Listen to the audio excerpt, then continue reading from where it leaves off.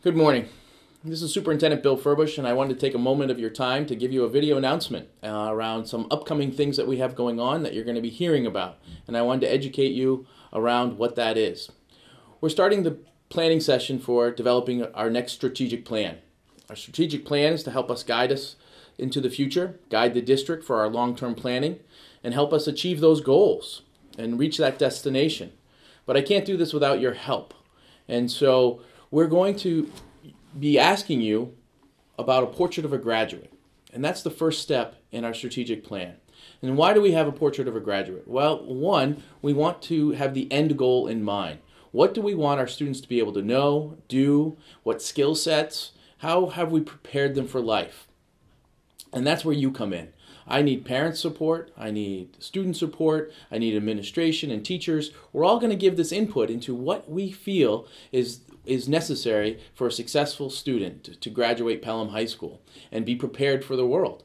And so you're going to hear about Portrait of a Graduate exercises. You're going to hear about it at your PTA meetings, you're going to hear about it at the faculty advisory meetings, you're going to hear about it at your student advisory councils, you're going to hear about it anywhere we can. We're going to survey, we're going to ask you to think about what is it that's most important to us for our students to have when they graduate. And that way, that gives our strategic plan a lens of from a student perspective. We then take that lens and say, well, what came up? And we create a visual, and that visual will be plastered all over the place. We're going to brand everything with that visual. This is what it means to be a graduate from Pelham. What also those conversations do, it starts to identify areas, whether that's communication, technology, and these other areas that are going to become our subgroups of that strategic plan.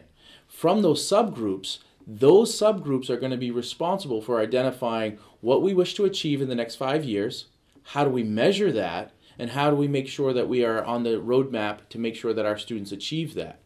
You know, we have a lot of committees, and we have math committees, we have curriculum committees, we have all these different committees. A strategic plan will create that umbrella that makes sure we're all moving in the same direction and we're all focused on the same destination. And that portrait of the graduate exercise gives us that lens. We don't lose sight of the student. Where do we want our students to be? And then the work that we do is always focused on making sure that we get the students to where we want them to be. So, in the next few weeks, you're going to be hearing about Portrait of the Graduate. You're going to have opportunities to give your input. We're going to solicit your input. We're going to ask for everyone to tell us what they feel is most appropriate for our students to know and to be able to do when they graduate high school. And from there, we're going to then create the plan going forward with our strategic plan.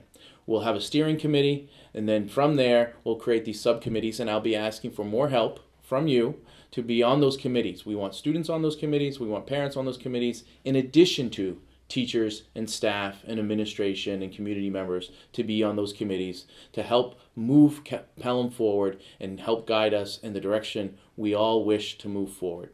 The Pelham students deserve this, we're capable of this, and we're excited about the work to come. Thank you.